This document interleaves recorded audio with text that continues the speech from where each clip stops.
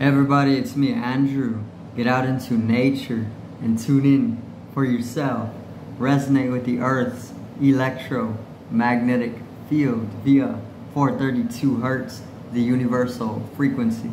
Balance out psychologically and emotionally, and further strengthen your brain and your heart's coherence as well. Get a plant-based diet going for yourself today and nurture yourself right back into life. We are literally herbivores in our nature. Further balance out your physical body's pH level and get with alkalinity. Then you can generate some static electricity. Send me some love telepathically. Set attention to your mind and set intention to communicate. That is all there is to telepathy. You are now tuning in to great days. So this morning I'm going to talk a little bit on Shiva. I'm going to talk a little bit on Shiva, who Shiva is, and maybe experiencing Shiva, living with Shiva, and being connected. Okay, so let's get right into this. Shiva, if you do not know who Shiva is, he is a Hindu god. He is the Hindu god of destruction, so he is a destruction god, or god of destruction, and he's known for destroying. But this doesn't purely mean like a malefic type of destructive nature. It can mean a lot more, you know, because destruction is not truly a bad thing or a dark thing. Even though it can be, you know, but specifically Shiva from Hindu is a destruction god. His name, it translates to that which is not, because he was able to become that which is not. He was able to transcend the physical body, and he was able to become something that was non-existent, okay, or is non-existent. So his name translates to that which is not. If you've ever seen him, he has blue skin. You know, he has like long hair, maybe dreadlock. He has a moon crescent pendant in his hair sometimes. A serpent Vasuki around his, I think it's Vasuki, around his neck, because he's befriended the serpent, or it's his companion Vasuki, and he holds his right hand up, because this symbolizes that it's all a show. So if you ever see a Hindu god holding their right hand up in their pictures, then this is pretty much meaning that they were able to transcend Maya. They were able to understand or experience the illusory nature of life, you know, and that's what you can inherit from those gods, or that's what you can get from those gods if you go through the worship or the inspiration, you know, if you follow those gods, because they're all people, or they're all beings. They all exist, or they can also not exist, you know, but they are real beings. He lives in the he lived in the Himalayas. Shiva is that which is not. So it's pretty much being able to transcend the physical body. And what I wanted to talk about in today's video was he is the destruction god. So what he is known for is bringing destruction to who you thought you are to be. You know, so pretty much your ego is what he's known about. He's known to destroy the ego if you follow Shiva, okay? And it's very, very promising, because I most definitely, just by following, have most definitely been able to come into a higher universal identity or identification, rather than being identified with the encapsulation of the physicality or even the mentality. which most people the average person is identified with their physical body or their mind only due to conditionings and whatnot. But it goes so much deeper, and what Shiva can bring to you is he can bring the transcendence or the dissolution or the destruction of your ego. So he can literally kill away your ego so you can start living more in tune with a more pure or holier state of being. He's very holistic in his understanding, so you will naturally gain a holistic understanding of life if you want to follow Shiva. And plenty of people have been following Shiva for millennia. He's a very sacred being.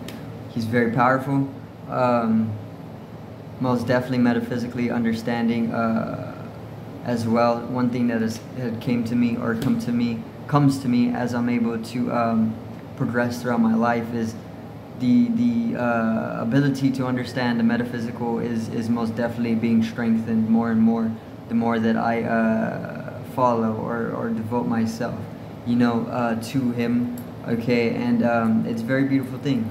A lot of people are in tune with Shiva, and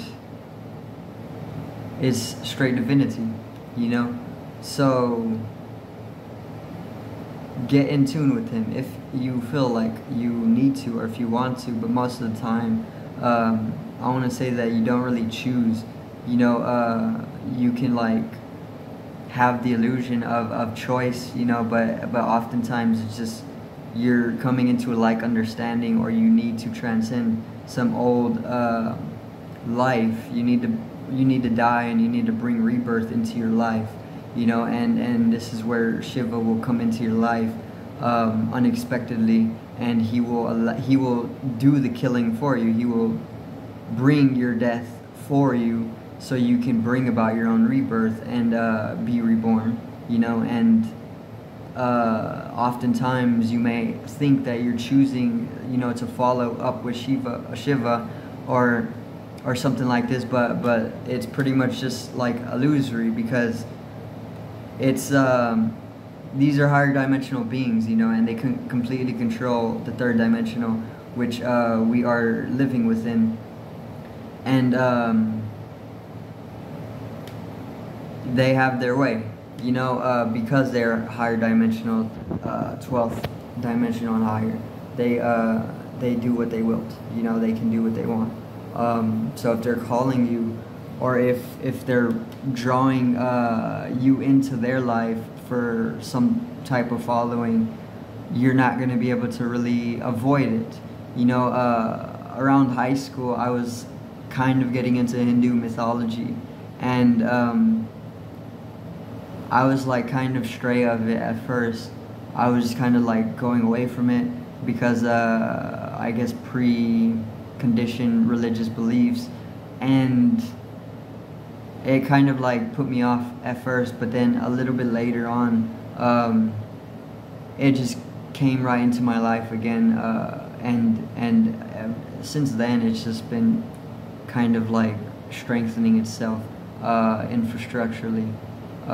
So it's also been very, very benefiting. Once again, there was never a reason to be stray of anything, because all it really is just opening up yourself more to what has existed, or non-existed throughout history, or what has been. But yeah, the other day was Shivratri. I didn't get to make a video, so I thought I'd talk a little bit of Shiva today. Shiva, he's a yogi as well. He founded yoga,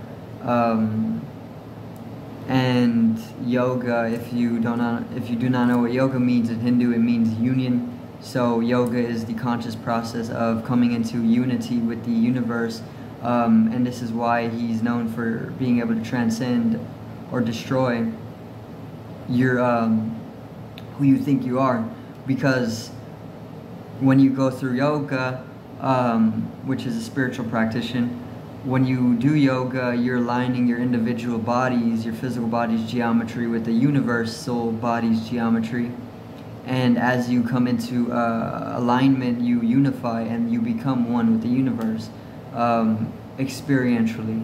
And this allows for the transcendence process. And this is a type of destruction. You know, destruction is a form of creation. It's allowing for new forms of creation to take place with the rebirth, okay, or the recreation. So Shiva is very powerful. Once again, he's super awesome too. His energy is very cosmic. Okay, I don't really know how else to put it, but he's very vibrant. You know, because he's like so divine. He can give you a lot of insight, you know, to where like you can pull in from the Akash so random things, you know, that you don't really understand why you're being given this information, but it's needed for something, you know, most definitely. And then you'll understand just in the rhythm that he brings, you know, which is deciding how you're going throughout the network. Okay, the yogic network or whatever it may be, but the cosmic network as well. But yeah, that's pretty much it for today's video. I just want to talk a little bit on Shiva once again.